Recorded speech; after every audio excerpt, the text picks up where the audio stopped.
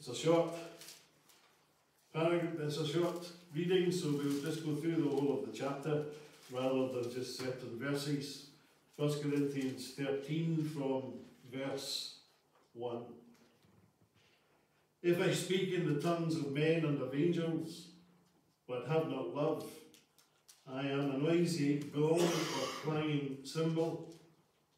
If I have prophetic powers and understand all mysteries and all knowledge, and if I have all faith so as to remove mountains, but have not love, I am nothing. If I give away all I have, and if I deliver my body up to be burned, but have not love, I gain nothing. Love is patient and kind. Love does not envy or boast. It is not arrogant or rude. It does not insist on its own way. It is not irritable or resentful. It does not rejoice at wrongdoing, but rejoices with the truth. Love bears all things, believes all things, hopes all things, and endures all things. Love never ends. As for prophecies, they will pass away. As for tongues, they will cease.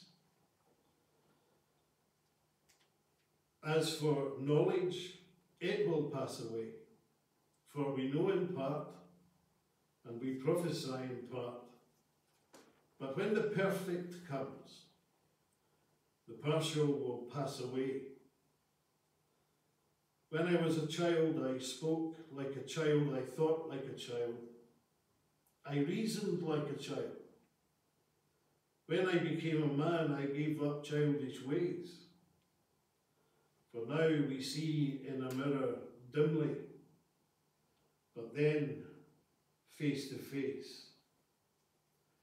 Now I know in part, then I shall know fully, even as I have been fully known. So now faith, hope, and love abide, these three, but the greatest of these is love. And that is the word of the Lord. Let's just have a word of prayer. Speak, Lord, in the stillness, while we wait on Thee. Hush our hearts to listen in expectancy.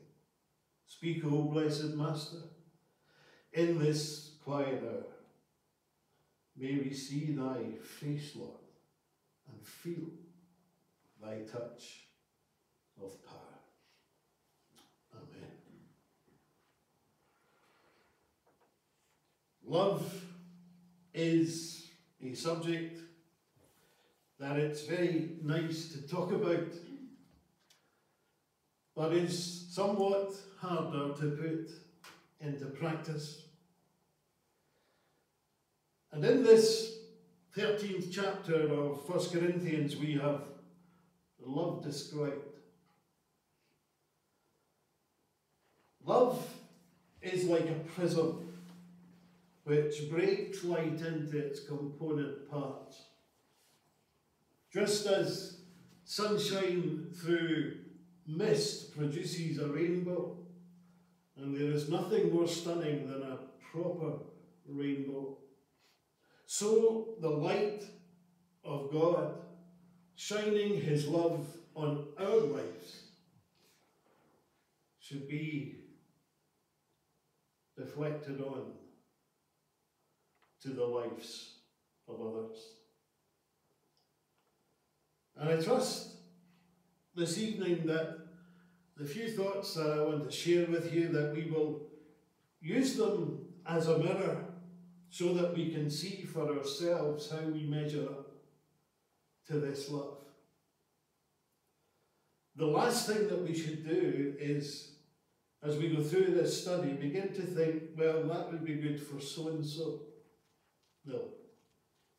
Let's try to concentrate only in our own lives. Most of us, if we are going somewhere in the day, be it work or to meet friends or even coming to the church here, we have a look in the mirror before we leave. We might not be too keen on what looks back, but we check that it's looking reasonable. Every day, when we open God's Word and we read God's Word, it should be as a mirror to us. And we should be willing, and it happens, doesn't it, when the Lord speaks to us concerning something that needs to be addressed, that we address it before we go any further in that day. Also, as we are encouraged to do these days, we are encouraged to check our physical bodies for lumps or bumps that shouldn't be there. Well, we are encouraged to look with a spiritual view to see if there are things in our lives that really should not be there. Verses 4 through 7 list 16 components of love. And these things can never be imitated by merely a natural man. These things can only be seen in the lives of believers who their whole existence is open to the work and ministry of the Spirit of God.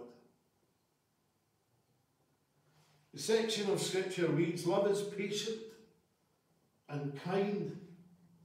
Love does not envy or boast. It is not arrogant or rude.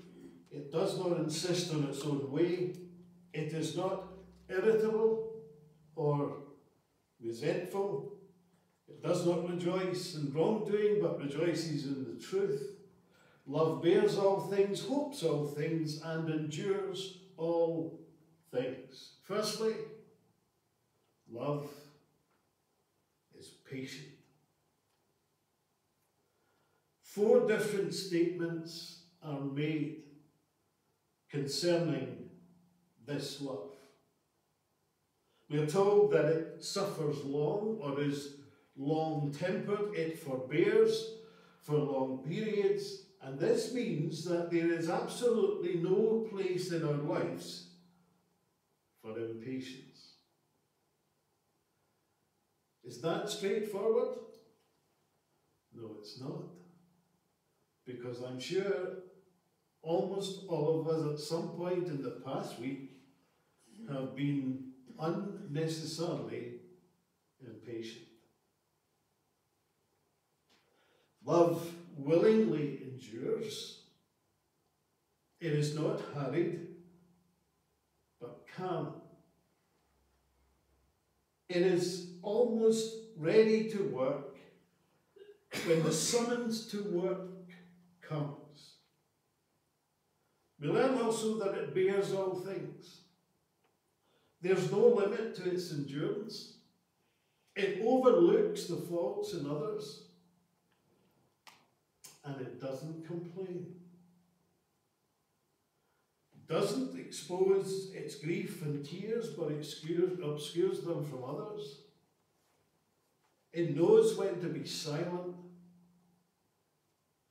It knows how to avoid resentment. It knows how to endure hurt and sorrow without divulging it to the world.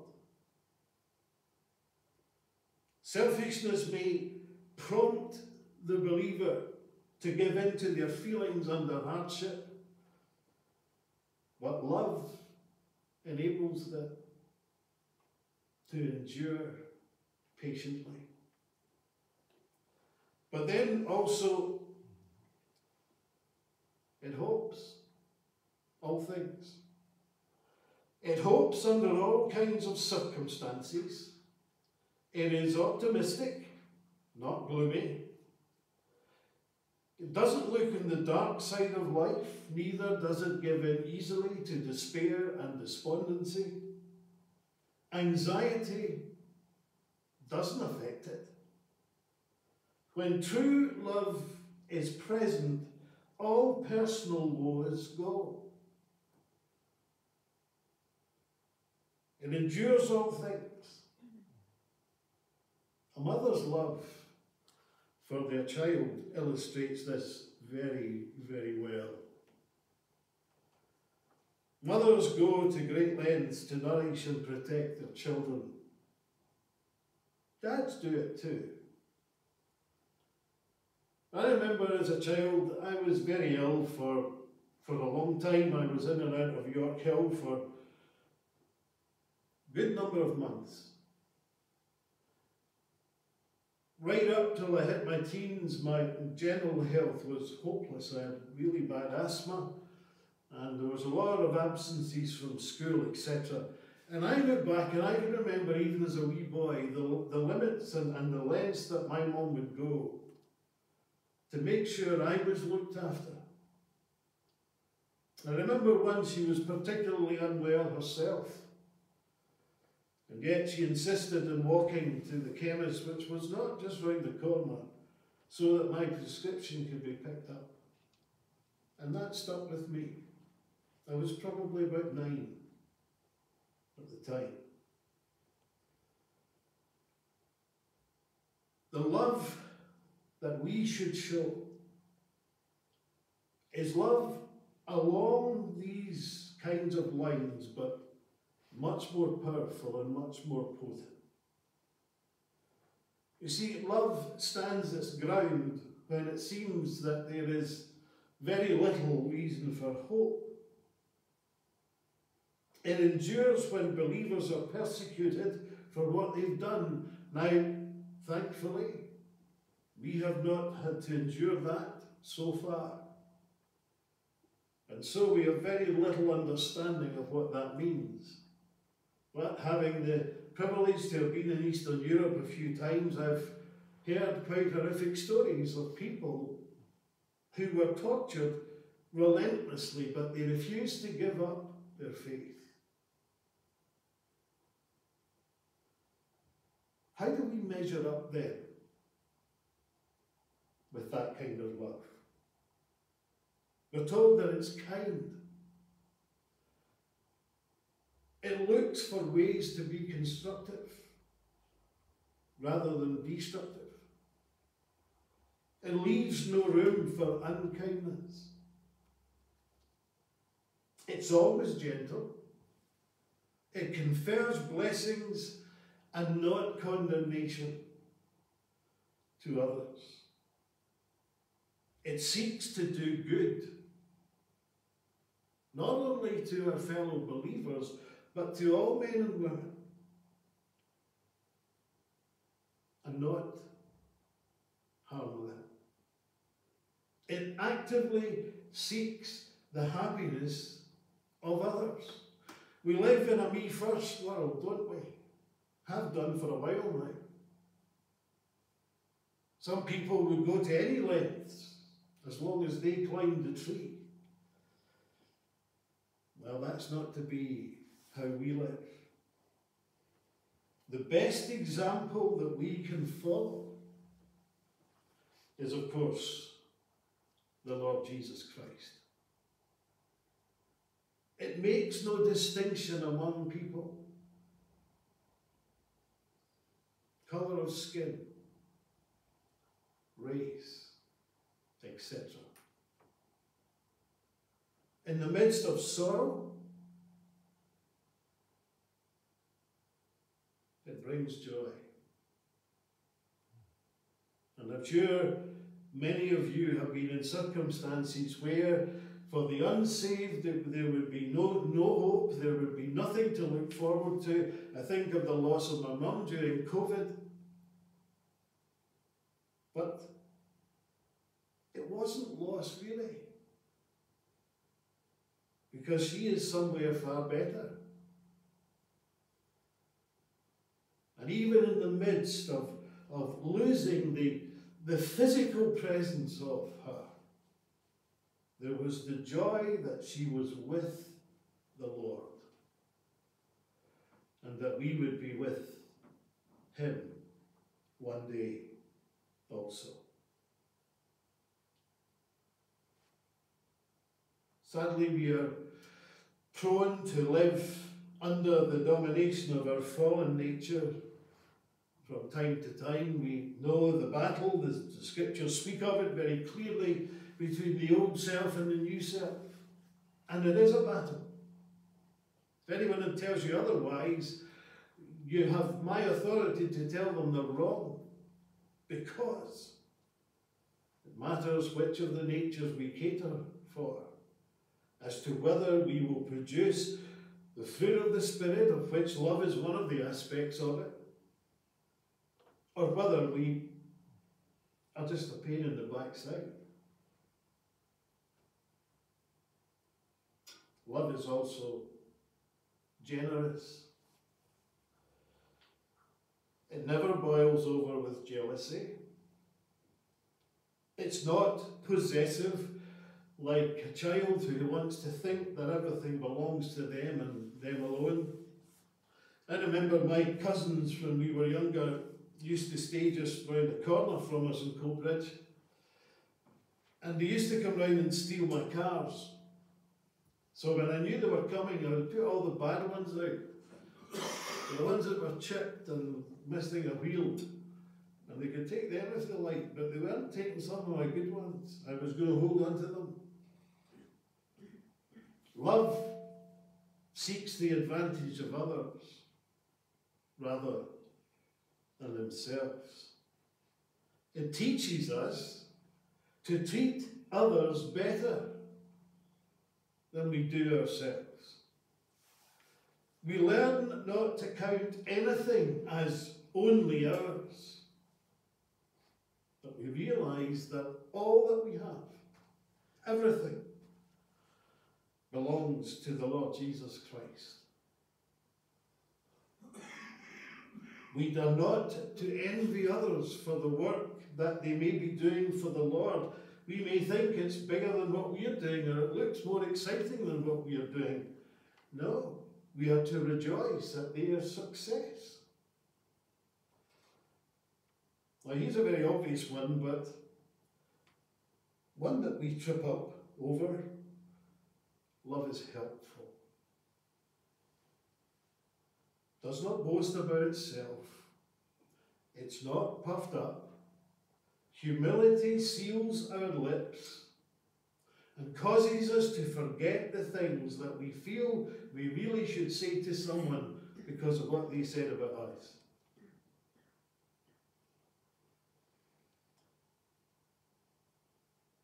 It teaches us to do deeds of kindness.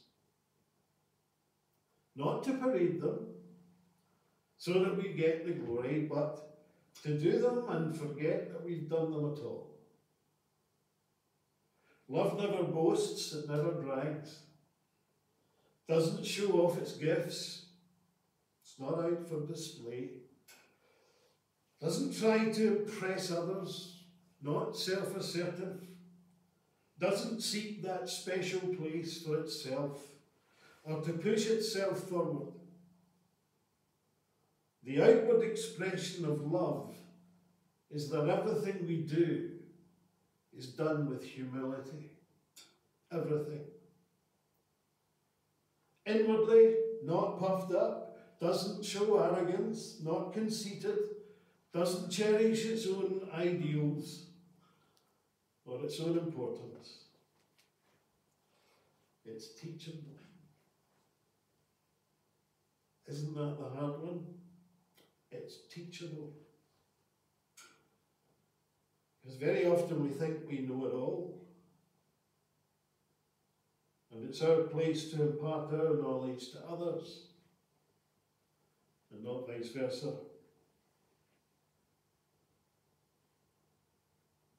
Doesn't cherish it overinflated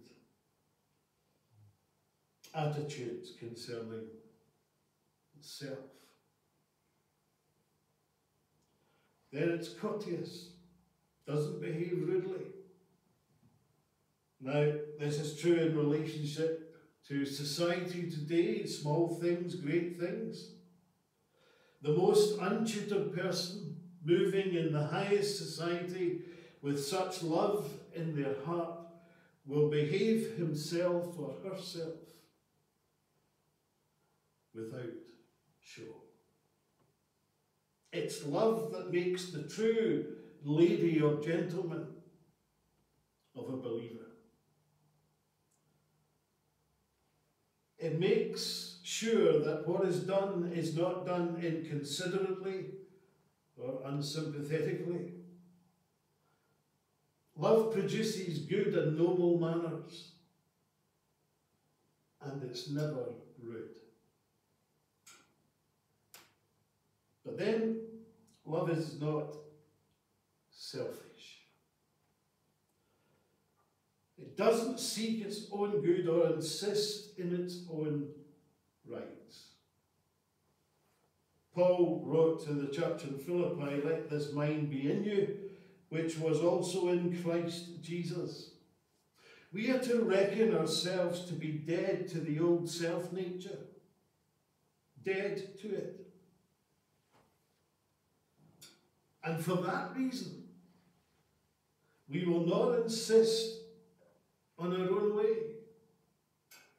No hint of self-seeking, no selfishness. Because those two things, when they are out of control, are the basis of almost all evil actions. But love does not seek even what it owns. It gives up its rights for the benefit and the blessing of others. Jeremiah 45 verse 5 says this, "Do you seek great things for yourself?" The answer? Seek them not.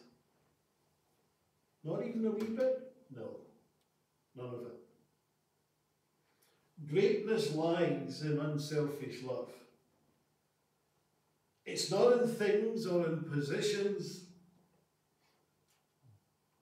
It's more difficult to give up rights which we have sought after, but they must be surrendered.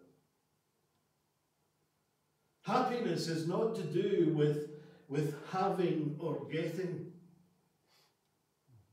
but giving. Not just money. Everything. Time, talents, strength. Someone needs a hand with something that they are unable to do due to their own weakness or whatever. We should be willing to go and say, "Here we are," and do so gladly. The Lord said, "Whosoever will be great among you, let him be your minister, and whosoever will be chief among you, let him be your servant." That's true love. Then the one that caught me all too often in my younger years, love has a good temper. Not easily provoked to anger.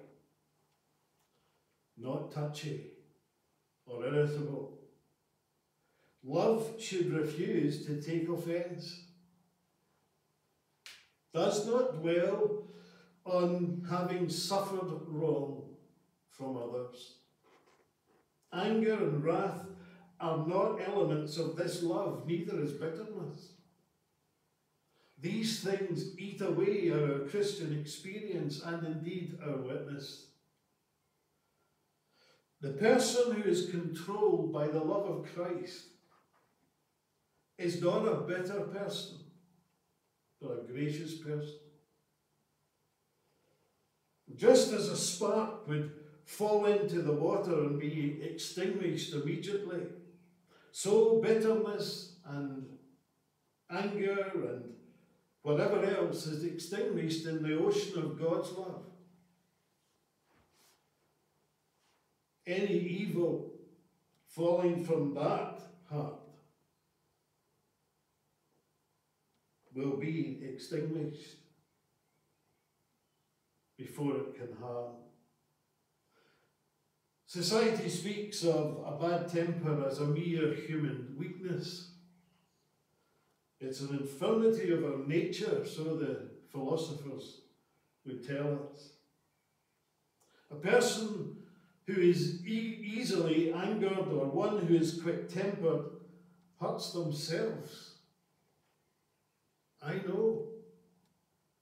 For the simple fact, I was at the receiving end of my mother's slipper frequently. But seriously though, if these things, if we cherish them and we nurture them, they will destroy us. And we will suffer. A quick temper leaves, well, one unguarded when the opposite should be true. This love is not a subject that is debatable. This is not a multiple choice question paper where we tick what we think we like or not. All of these so far should be evident in our life. If there is a quick temper, such a disposition can ruin family homes, church life, society, and national life. Prominent men who have uncontrolled tempers are in many respects just babies. And I would think that an uncontrolled temper is probably harder to live with than any other characteristic, because it is the symptom of an unloving nature. One unguarded, hasty, warped moment can destroy friendships. I remember many years ago now being invited to go to Switzerland with a group of young people from Glasgow. And the plan was that in the evenings I would do some Bible teaching, and during the day we would do whatever else. And I can't remember what happened, but I do remember at one point, quite frankly, I lost it. And it utterly destroyed a friendship. I've never seen Phil since. Never heard from him. In an unguarded moment of bad temper. But then love thinks no evil. It's the real thing.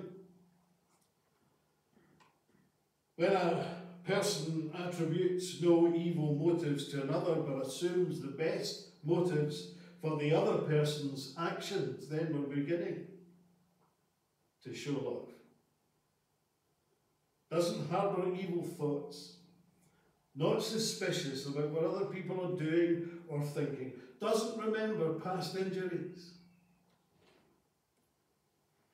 That was what this morning was all about, if you remember. Parking past problems and difficulties. Moving on.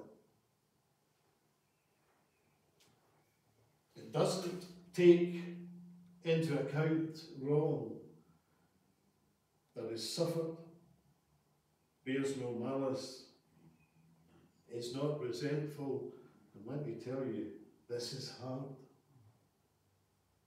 Because we're human, and we're still in that battle spiritually.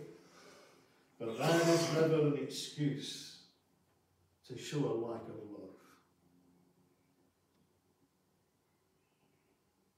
I'll give you one illustration of where the temperature of any church's love is seen.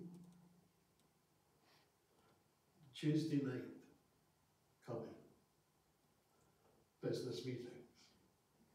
Wow. Then you see who is walking with true Christian love and those who are not. Now what I'm saying is it's not wrong to disagree. It's the manner of the disagreement that counts. Love believes all things. It doesn't do things that will destroy trustful fellowship. It has confidence in others. Doesn't stand critical or give unkind judgment attributing to other folks that may not be there. But what is said, we are very good at exaggerating. And we add a wee bit on to the story. It appreciates the good that it finds in others. It takes the kindest possible view with regards to what other people are doing. It's the opposite of slander and gossip and smearing of character. And that's very prevalent in society, but also in the church. One of the most difficult lessons that Jill had to learn was that Christians can sometimes be heartless and dish out hurt. Then, finally, love is sincere, doesn't rejoice in iniquity, but rejoices in the truth. Now, this is not just about rejoicing over what the Bible teaches, that's part of it. But it means that a person seeks to get to the bottom of the facts regarding Bible teaching and also regarding circumstances and situations that will arise in our lives. It seeks truth with a humbleness of heart, with an unbiased mind. It doesn't seek to capitalise on the faults of others. It doesn't delight in showing someone else's weakness. It covers a multitude of sins. And love is glad when good is done. How many times now, before I even say this, I'll put my hand up, and I'm not asking any of you to do this. How many times have you secretly gloated when it seems that someone is getting a dose of their own medicine? Re-hurt. See, after all they've dished out, I'm glad they're struggling because they deserve it, because, and so the story goes. Is that demonstrating love? No. Not at all. Job provides an excellent illustration with his friends, or so-called friends, who accused him of harbouring wrong and said that, well, that's the reason, son, why you're suffering. True love never does that. Never judges.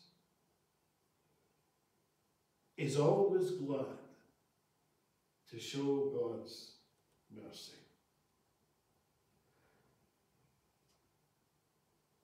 There is one situation that sometimes we get wrong as believers, and that is when some believer that we know, it may be someone in the fellowship, it may be in the family, and they backslide. And they make their way back, and we decide that we're going to be judge and jury. Is that showing love? No. Love never fails. When all else fails, love remains. The great fact for the Christian to grasp is that the love of God has been shared abroad in their hearts by the Holy Spirit. In fact, the opening words of chapter 14 state that the Christian is to follow after love, to desire spiritual gifts, etc. But we've to do it all loving one another. The gifts of the Spirit without the grace of the Spirit are ineffective in providing spiritual help to others. So, as we bring this to a conclusion, we have to ask ourselves, and trust me, I've asked myself these questions, and at times wasn't overly thrilled at some of the answers. Is this type of love being practiced in my life? If not, why not? If our hearts are not filled with love, it's because we are not filled with or controlled by the Holy Spirit. And what we need to do is to surrender ourselves entirely to the Spirit of God. And immediately folks say, oh, what's going to be said now? Nothing. Each of us, every moment of every day, should be being filled with the Spirit of God. We shouldn't be relying on blessings that we knew 6 months ago. Our lives, and it's one of the best illustrations that I can find, should be like a glass that is sat under a running tap. It's never empty, and it's always fresh water. That's what our life should be with regards to the filling of the Holy Spirit. And as we are filled with the Spirit, we are willing to surrender our lives in total. Sometimes we complain about seeing so little fruit for our service. Is that God's fault? No. Not at all. We are not promised that we will always see fruit for our labours. But equally, sometimes a lack of fruit is down to the fact there is a lack of love. For believers, and indeed for those out there. Class of girls, wee girls, were learning how to spell, and they were spelling a number of words. Some animals, pig, cat, dog, cow, musing themselves by making the sounds that these animals would make. One of the wee girls was called Joy, and she was asked to spell the word love. And she thought for a moment, she got up and she walked past the blackboard, went to the teacher's desk, threw her arms around the teacher and kissed her on the cheek. And having done that, she said, "This is how we spell love in my house." The rest of the class began to laugh, but the teacher stopped them. And she asked Joy another question, and she said, "That was beautiful, but do you know any other ways of spelling love?" Kind of holding the chalk. "Oh yes," she said. And she began to tidy the teacher's desk. And she said, "That's another way that we spell love in our home."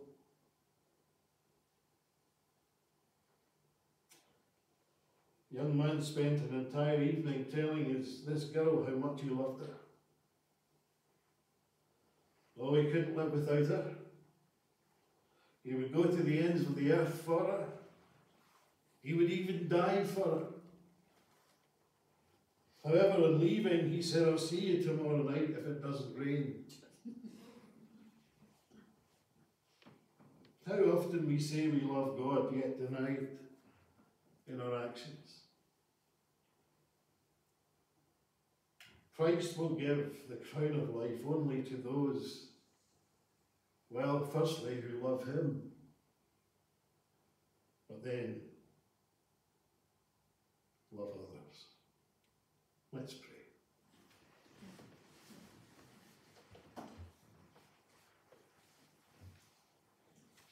Father God, we are privileged people. We have received the greatest love known to man. We have benefited from it. We have an eternal future because of it. But Lord, help us to demonstrate this love, however difficult it is, even though it goes against our old nature. Help us in all that we do, in all our dealings with those who are believers, with our families, with society in whom we meet. May we reach out and show love to those who have no idea about the love of God and wouldn't know where to start. Help us to be the vessels where that can begin to happen. And so we pray for your help. At the start of this, another new week, that we'll go forth, that will be what we should be. And in doing that, we will give you all the praise and all the glory and all the honour. We thank you for today. We thank you for the times that we've been able to spend in this manner. What a privilege it is. We think of those even tonight who don't have this privilege, who are fearful. But we do pray, O God, that as we would be filled with the Spirit on a daily basis, that this aspect of the fruit of the Spirit would be evident beyond measure in our lives for your glory and for the benefit and blessing of others. We ask it in Jesus' name.